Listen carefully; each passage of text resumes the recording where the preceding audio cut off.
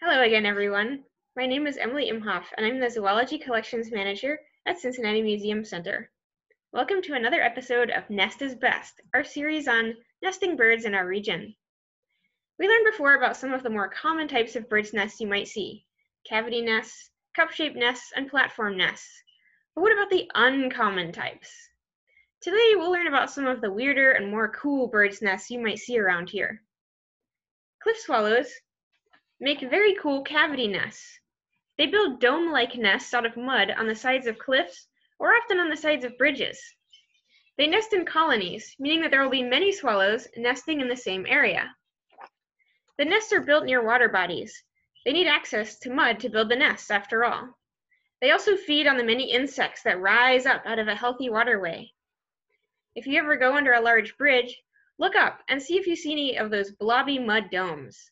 That would be a cliff swallow nest colony.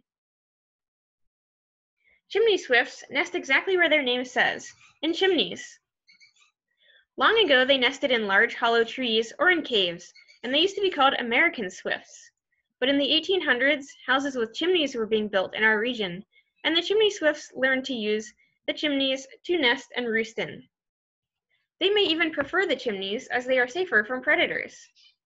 Because they nest in the summer when it is warm, the chimneys aren't in use, so the baby swifts don't get hurt from smoke.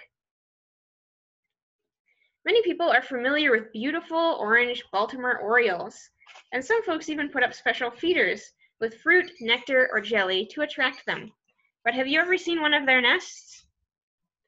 They use long grasses and strips of soft bark like many other birds, but instead of sitting on a tree branch, their carefully woven nest hangs down like a bag. Their nests can be hard to spot because they are usually pretty high up in a tree, but if you do see one, you'll never forget it. Another local bird with a cool nest is the belted kingfisher. They burrow right into the mud banks along rivers and streams.